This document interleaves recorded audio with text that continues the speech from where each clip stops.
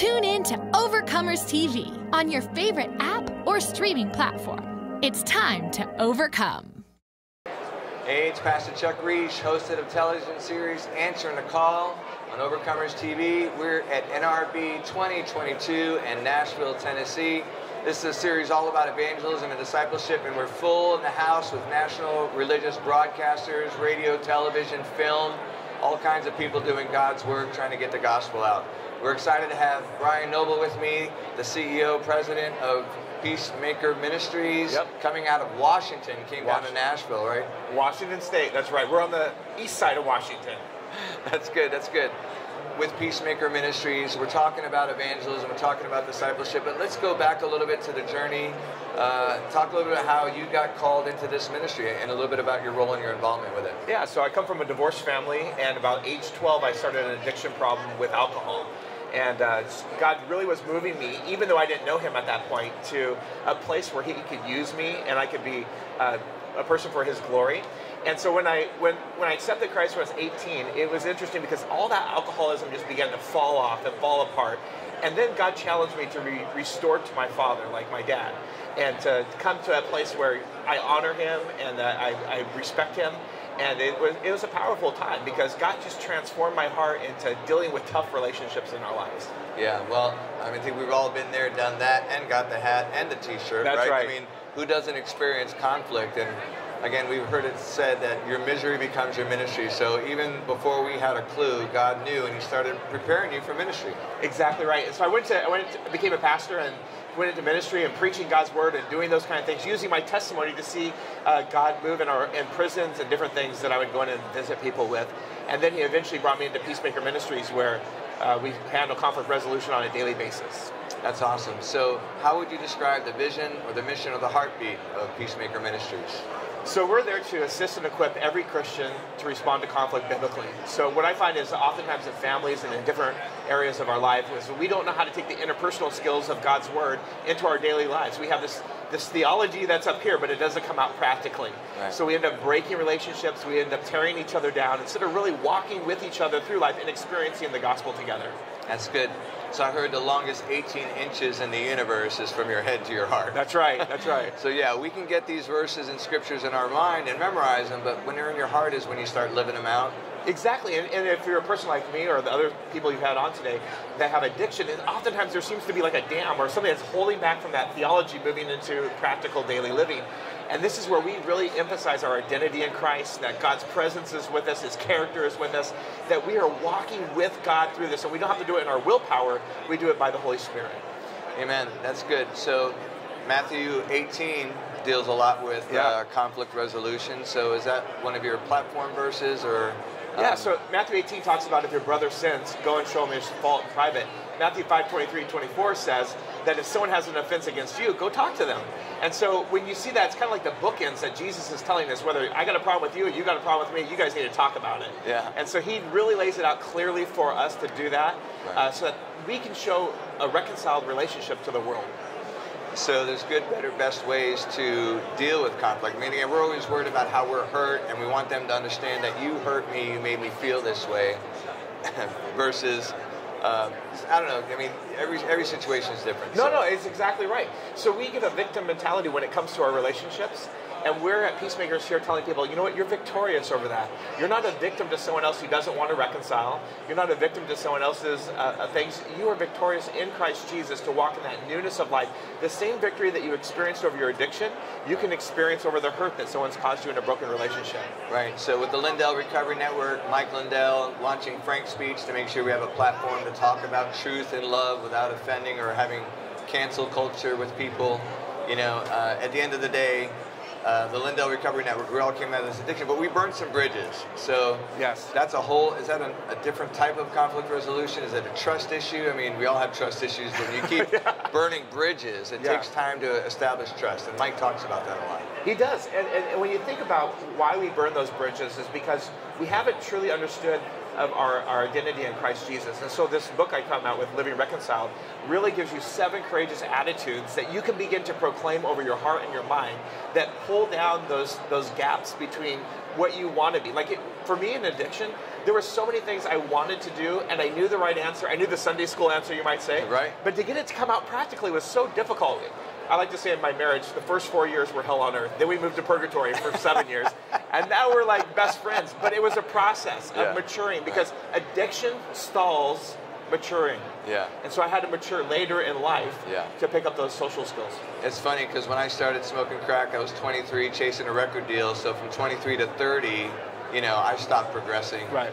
And by the time I was 30, God said I can restore the years the locust ate away. So in addition to burning brain cells, I knew I wasn't developing in people skills, career, all that. Right. But I felt like he would get me up to speed. And that's interesting that you mentioned that. And again, relationships, burning bridges. And back to the marriage point, they say most people spend the first few years trying to fix each other. That's right. And you're supposed to marry them as is. Well, yeah, I tried to create Tanya into my image. I mean, and she did not like that. She's a spicy woman. She told me how it was. But to really step back and say, you know what, she needs to be created in Christ's image, and I can enjoy our differences. And that's where it's difficult for us, because we want to make people respond the way we respond or walk in the ways that we walk. But we are also uniquely and wonderfully made by God, and to enjoy that about each other, it becomes a joy then. Amen. So we've been talking about reconciliation, Peacemaker Ministries, individuals. What about churches? Churches split over certain things, corporations. Do you guys minister to the corporate world as well? We do. We work in churches and corporations. We work with a lot of casinos, quite frankly. We work with our HR departments, and just teach them a path to a conversation, how to have a productive conversation through conflict and to reconcile their differences. That's awesome. So when we talk about answering the call and evangelism and discipleship, two different things, but talk about how, because people are looking for ways to resolve conflict, that they're actually open to hearing about the Prince of Peace, a good salvation message. How is God using this ministry to help share the gospel? Well, when we show up at a conference, everyone wants hope and peace in their life. And so you start talking about, how do we have this conversation? They'll end up at a booth like this, and they're saying, how do you have this? And we start sharing Jesus, that he's the Prince of Peace that dwells in the heart of every single believer. And that's where it becomes an amazing truth, where we don't have to conjure up this strength or whatever. It's already there. We just have to allow it to flow through us. And so when I'm at casinos and I'm talking to HR departments, we start out with, the kind of the business conversation. It always comes back to the spiritual principles that God has laid out in his word that change and transform us. Yeah, that's amazing. Discipleship, and that's really Jesus saying, teach them to obey everything I've commanded you, right? After we baptize them. So that's obedience stuff. So talk about discipleship. Is reconciliation under really discipleship and learning to walk in obedience no matter how you feel in the moment? I actually think it is. I think it's an area of self-control that we have to exercise, and where we begin to understand that God's word will come in and change us and transform us. And so what we misunderstand about our relationships is that we think discipleship is memorizing the 4 spiritual laws or doing these certain things. It's really taking those Bible verses and practically applying them on a daily basis. And oftentimes we need someone to walk that with us, because we have blind spots. We don't even see it. So this is why you could go to a church service, have a great time, and walk out in the parking lot and start yelling at your spouse. Yeah, my dad used to say that all the time. Guys cutting me off, getting out of, we're just at church. Right. 5 minutes later, I've gotten into some serious arguments with the spouse. Either on the way or after. Over the kid, and I'm like, wow, we were just, and all of a sudden in the flesh. I'm like, wow, that's like a light switch. It's that fast. That's exactly right. That's why Paul says, you no longer regard others according to the flesh, right? Where he challenges us. That's a discipleship to say, I'm not going to look at their fallenness anymore. I'm going to look at what God's doing in their heart and their mind. Yeah. And to really step back and take that control of those thoughts, control of those emotions, and be a man that way. Yeah. I always tell my kids, tell audience, don't teach your kids these principles, because when you're in an argument with your spouse, they remind you of them. Amen. Amen. That's what I don't like most about my kids. I'm like, and God's like, that was a lot like you. I mean, the things that bother me the most are a lot of things that remain. So. One of my kids, Gideon, he's a prankster, and he'll say, hey, Dad, isn't the cross big enough? And I'm like, I'm going to kill you. I'm going to nail you to the cross. Good stuff, good stuff. So obviously, answering the call, Overcomers TV, they overcame the evil one by the blood of the Lamb, word of their testimony. Yes, that's right. So we all have a testimony that's in writing. So again, when we fall and we recover, a righteous man falls 7 times, gets back up. Talk about how God uses our testimony in all this. I think a lot of times when we fall and we go to get back up, is that we begin to whine and complain about falling. And I tell people, move on. begin to repent of your sin, turn from it, commit to a newness of life, but don't get so hung up on why you stumbled and fell. Begin to look forward and say, God is going to do something in my life and my heart with this testimony, because that testimony is powerful to changing the dimension of our life. And so when you think about this, do I want to proclaim what I did wrong all day in my head, my self-talk, or do I want to proclaim what Jesus has done in me and through me? And having that power to do that is what discipleship is all about. Amen. So Peacemaker Ministries, obviously we're hoping, is answering the call of people that aren't already involved in a ministry, wants to support ministries. So talk about ways people can engage and get involved with Peacemaker Ministries. One of the greatest tools we have is on the Google App Store or the Apple App Store. You can download our app, Peacemaker Ministries, and it will walk you beginning to end through conflict. So you can get involved in your current conflicts, walking you through from the App Store. In that App Store, it has ways to donate, it has ways to jump in there and learn from our learning management system. They can volunteer by hosting us at their church, all different ways to bring us into their corporations or different things like that. So we can get involved in just bringing peace or shalom to the people around us. Amen. And we talked about how important prayer is in the beginning of today, right? So how can people pray for you guys?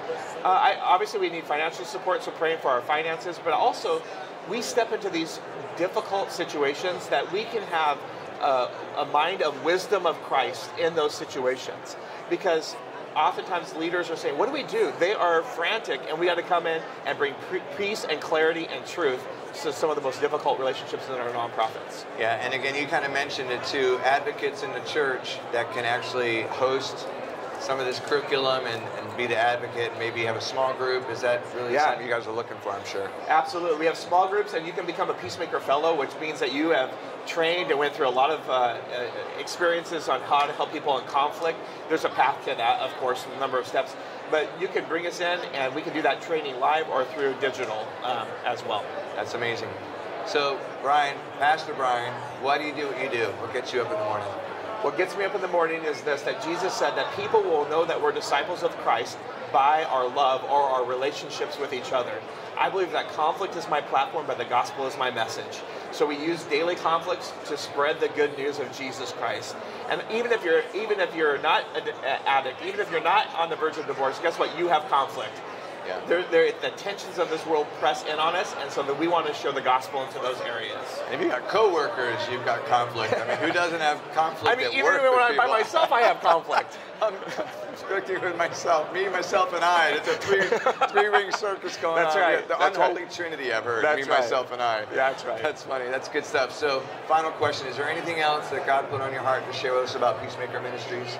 I just think as we go through this tension of this world, let's not have it press in on ourselves. I mean, as we have stuff in Ukraine and all around, let us not change our attitude or lower our attitude to this world right now, but really stand as people of light that can spread the gospel message of hope. We are vessels of hope for God and bring peace everywhere we go. So we're not in despair. Jesus is on the throne, and we're walking in great confidence with our God. Amen. Pastor Brian Noble, Peacemaker Ministries. Check him out. And hey, stay tuned. We're going to get some more interviews here at NRB 2022, Nashville, Overcomers TV, Frank's speech.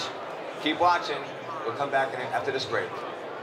With Overcomers TV, become a ministry partner, spreading the good news about your ministry and Jesus Christ. We're selecting ministries for upcoming episodes of Answering the Call. We can also help you produce your own show. Partnering with us is easier than you think. Just visit our website, overcomerstv.live. Be an overcomer today with Overcomers TV.